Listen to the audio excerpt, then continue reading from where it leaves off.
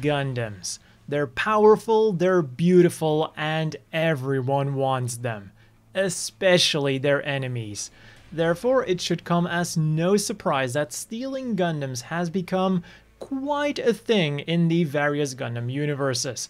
So today I'll be having a look at all of the stolen Gundams. The series that popularized the trope of stealing Gundams is no doubt Zeta Gundam. Here the Titans were developing and testing the brand new Gundam Mk.II, and as with every Gundam, this thing had some cool new features, the most important one being the movable frame technology. So when the AUG eventually managed to get their hands on not just one, but on all three of the Gundam Mk.IIs, not only did they get 3 powerful Gundams, but they also got the technology that they needed to successfully create the Zeta Gundam, one of the most influential designs of the Grips War. But it wasn't actually the Mk.II that was the first stolen Gundam per se. That honor goes back to the first Gundam, when Amuro borrowed it without asking to go have a trip in the desert. In Double Zeta Gundam then, we ask the question, is it stealing if you just found it lying around and you just happened to pick it up? Because that's what Neo Zeong did when they found remains of the Psycho Gundam Mk.II. And with the Titans basically wiped out anyways, who was going to complain? Also, Judo wanted to steal the Zeta Gundam, but he never completely succeeded, and even ended up becoming its actual pilot. He's kinda like Hero with this "I'll kill you" thing, except here it's "I'll steal you," and then he never ends up stealing it. One of the most devastating Gundam Jacks then was in 0083, when famous Zeon ace Anavel Gato managed to steal Gundam Unit 2 and its nuke. Can you imagine just losing a nuke? Ah, shit. Anyways, after this, the Federation decided to do the sensible thing and just went ahead with their naval review and didn't even bother upping the security around the giant bullseye they just created. It didn't end well.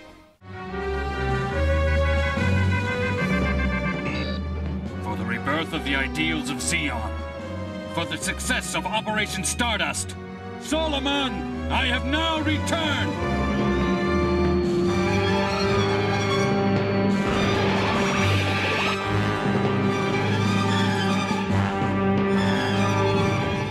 Not to be outdone, Federation Ensign Ko Uraki borrowed Unit 1 to go in pursuit of Unit 2, borrowed it again for a paintball match, and just because he could, he and his friends liberated Gundam Unit 3 and its complementary mobile armor.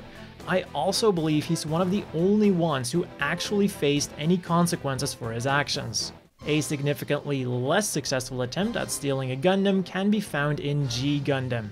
Here, a local kid who was obsessed with Gundams thought it was a good idea to steal the God Gundam. The problem, of course, was that in order to pilot the Gundams from G Gundam, you need to be very physically strong. Otherwise, the strain exerted by the suit would simply crush you, which was something this kid would have discovered the hard way if it wasn't for a last-minute save by Domon. If you make a wrong move, you can end up crushing every bone in your body. I can't help it! It really hurts! Relax your body now! Moving on to Gundam Wing. Here, all 5 original Gundams are technically stolen to some extent because all of them broke with the original Operation Meteor plan. Number 1, 4, and 5 simply had their orders changed. Number 2 had to put in a bit more effort and stole his Gundam completely against the wishes of its designer. Number 3, though, had some complications. Just watch me. I'll proceed with Operation Meteor if I must do so myself. And needed a replacement, so the Heavyarms was definitely the most stolen Gundam of the original Gundam Wing Gundams. Later on in the series, then, number 6 would join in on the stealing fun too, and would strategically take equipment to another location, the Wing Zero.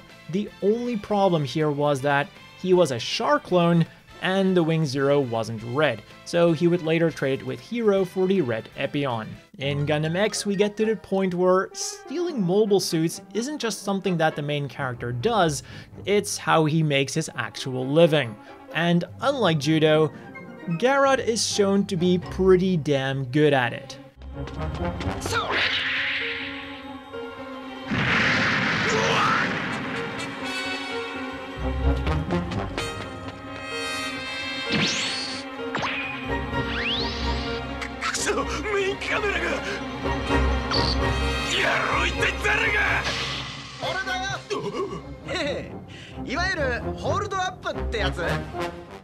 Stealing the Double X from the new United Nations Earth was definitely more difficult than some of his other jobs, but it all worked out in the end.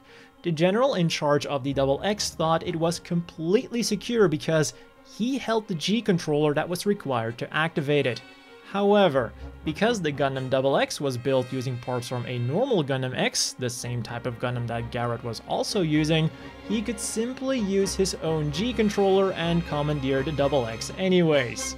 When we get to the Cosmic Era then, it's basically Grand Theft Gundam. I'm being 100% serious when I say that it would be easier to make a list of Gundams that weren't stolen, borrowed, or otherwise acquired. It all starts with the original 5 Gundams, 4 of which had like 5 seconds of screen time before being stolen by Zaft Commandos escorted by my favorite Japanese musician.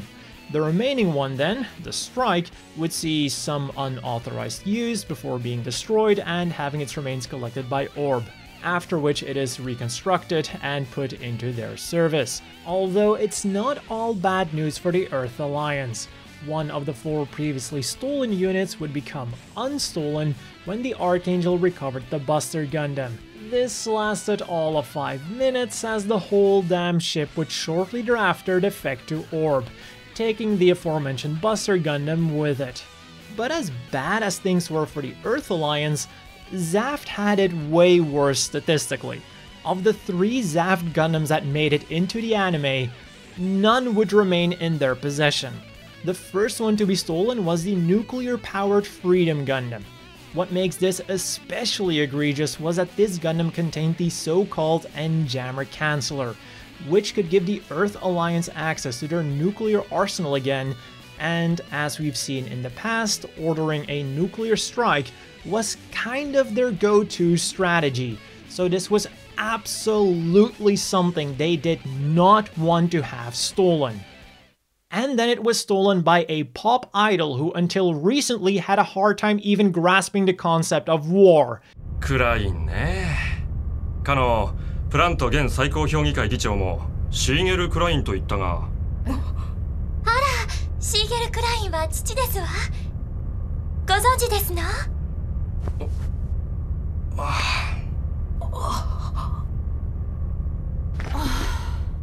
？This then left Zaft with its sister unit, the Justice Gundam, which was handed to Atheron along with the mission to go retrieve the stolen Freedom Gundam. This plan backfired. To make sure that their last remaining Gundam definitely was not stolen, they gave it to one of their most trusted and distinguished commanders, who totally didn't just leak N-Jammer Canceller technology to the Earth Alliance, causing the immediate and total destruction of one of their most important fortresses guarding the plants. At the very least, Ra still fought against the Earth Alliance because he literally wanted to kill everyone. This streak of bad luck would continue for Zaft and Gundam Seed Destiny when 3 of their 4 next-gen Gundams were stolen by Earth Alliance Special Forces. Karma's a bitch. By the time of Double O then, people were seemingly beginning to catch on to the fact that these high-tech machines were very prone to being stolen. So, they secured them with biometric sensors. Wouldn't it be a shame if someone would be able to bypass those due to a certain hacking crisis? And so Ali Al-Sach got his hands on his very own Gundam. At least later on in the series, these security measures would actually prevent a Gundam from being stolen. As for the O Gundam being kinda stolen by Ribbons Allmark at the end of the series then, is it really stealing if that Gundam was kinda the one that belonged to you to begin with?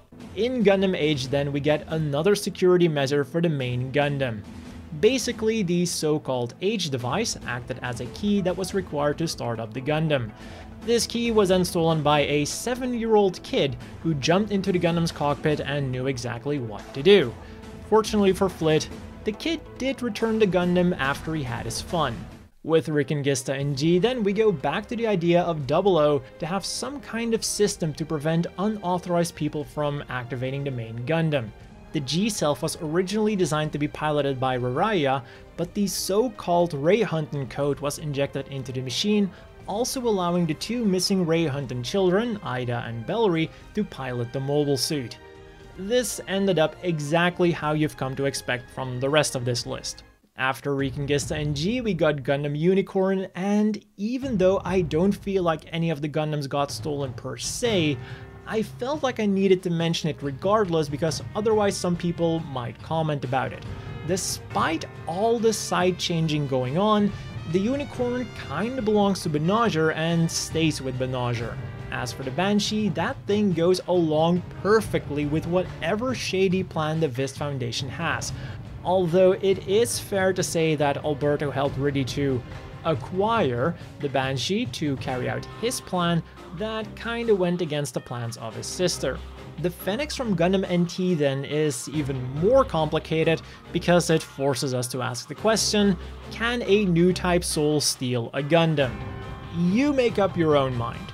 Moving along to Iron-Blooded Orphans then, and here we again get to some more clear-cut cases of Gundams being stolen. The most famous one is no doubt the theft of the Bale Gundam or the Bael Gundam by McGillis. And what's so interesting about this is that unlike many others on the list, he didn't just steal this machine because it was a high-performance Gundam, but also because of the political message that it sent. This was the first ever Gundam made by Gallerhorn and was also piloted by its founder, Agnica. So by procuring it, he wanted to give more legitimacy to himself after his coup. 今、300年の眠りからマクギリス・ファリドのもとにバエルは蘇った。準将、やったぞみんな。作戦は成功だ。我々の勝利だ。The second Gundam to forcibly change hands was the Gushin, which was then turned into the Gushin Rebake. Although, to be fair to Tekadon, the Brewers, the group in control of the Gushin, were the ones who opened hostilities with Tekadon, and them losing the Gushin to Tekadon was merely part of the post-conflict settlement. 何が所望だ、兄弟。そうですね。船一隻とモビルスーツを全部。はあ？おい、そりゃかけすぎだろって。それが不満なら、あんたの肉を切り売りしたっていい。脂肪が多すぎだろうが。And that is all for this long list of stolen Gundams. At least for now, because this trope isn't going to die out anytime soon. If I've learned anything today, it is definitely that if I ever get my hands on a real Gundam, I'm investing in some top-notch security to protect the damn thing. So if you want more similar content, be sure to like and subscribe. As always, a big thank you to the Patreon supporters. I hope everyone watching has a great day, and I'll see you all next time.